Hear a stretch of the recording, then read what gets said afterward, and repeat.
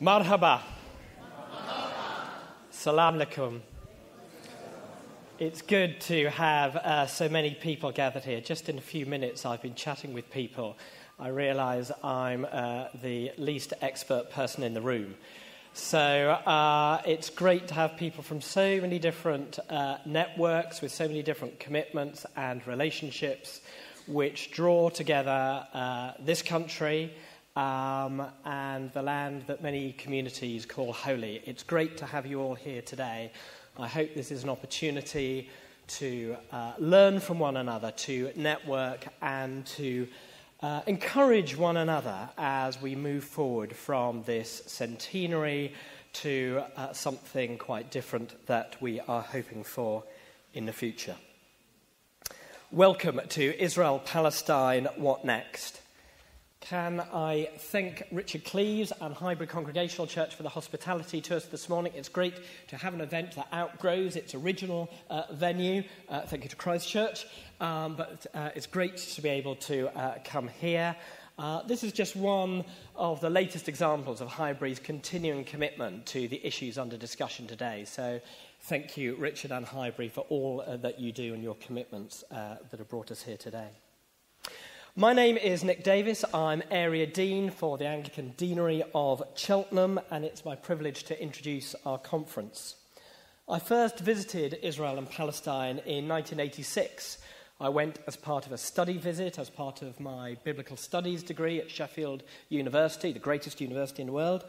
I went with Professor John Rogerson, who some of you may know, and he carefully spent 2 weeks debunking my naive piety with a fair dose of history and archaeology. And I've been learning, really, ever since. I particularly remember being struck by Haram al-Sharif, the noble sanctuary in the middle of the pavement of the Second Temple. It is, as you all know, the second holiest shrine of Islam. What you may not know is that it houses a wooden crusader screen that was built around the rock at the heart there to stop Christian pilgrims chipping bits off the rock. The rock is, of course, revered by the three great Abrahamic faiths, and I was just struck by how this was a symbol, a sacrament, if you like, of so much of the challenge and opportunity of this place. On my second visit in 2007, I stayed in Bethlehem, meeting with Palestinian liberation theologians and exploring with them the modern-day resonances of the Christmas story, of the visit of the wise men and the slaughter of the innocents. In discussion, demonstration and dialogue, we explored who might be the contemporary equivalents of Herod, Caesar and the wise men. Passing through the checkpoints which encircled Bethlehem and assuring the people who were quizzing me behind the blast screens that I wasn't a journalist, I was merely a humble student, and hoping they weren't going to look at the hard drive of my camera, it became quite clear to me that wise men from the East would struggle to get to the crib today. Most recently, I returned in 2014, and it was my pleasure to meet with Reverend Dr. Fadi Diab and to begin the partnership that St Philip and St James Church here in Leckhampton has with St Andrew's Ramallah. As part of that trip, we visited one of the oldest refugee camps in the world and heard of the hopes for peace despite generations of injustice. And it is that friendship and that enduring partnership with St Andrew's which demands that we should speak out, that I should speak out and come and be part of this event today. And as I look across the hall, it is an encouragement to me, and I hope to our speakers, that so many have come from as far afield as Mull and as well as Cheltenham to come and be part of our conference today. As I have returned to this much-promised land, as I've listened, read and reflected, it's become clear to me, as a British Christian and church leader, that I am implicated in the events in the Holy Land. It has to do with my historical inheritance. It has to do with my theology, how I speak of God and others seeking for God. It has to do with the everyday economics of how people organise pilgrimages to the Holy Land and where that money ends up. It has to do with the wider politics of the region and our ever more globalised society. And I imagine that similar thoughts and similar journeys have brought you here today as well.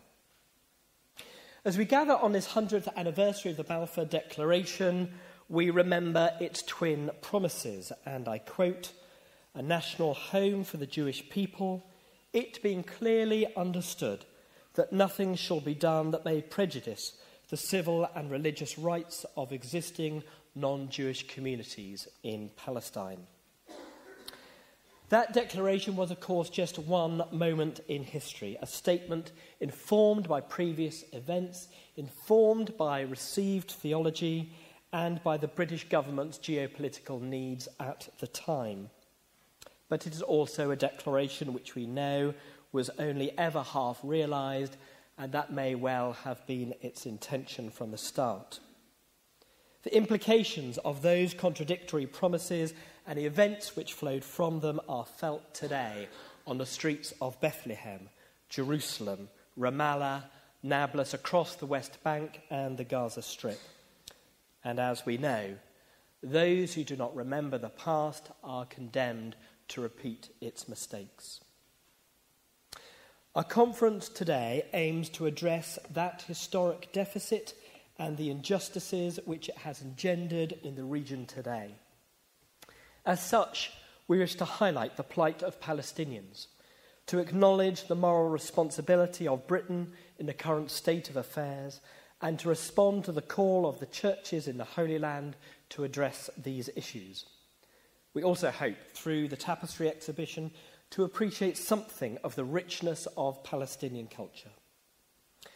We are not here today to question the right of the state of Israel to exist, but we do believe that Palestinians have an equal right to self-determination. In organising this event, we were keen to have voices from the three great Abrahamic faiths, each inviting us to learn the lessons of history. We are not wishing to turn the clock back, but rather to call for the restoration of human rights for all, for an end to violence, for policies which promote peace, security and economic flourishing for all rather than for the few. Only in this way can a just and lasting peace be known and felt by all who call this land holy, whether they be Muslim, Jew or Christian. Thank you for coming today and for joining the conversation which will emerge as our day continues. Thank you too for your commitment to that vision. We want to begin this morning with a brief video presentation produced by the Balfour Project, which should hopefully give us something of the historical background and ensure that we all have a starting point for the conversations which follow.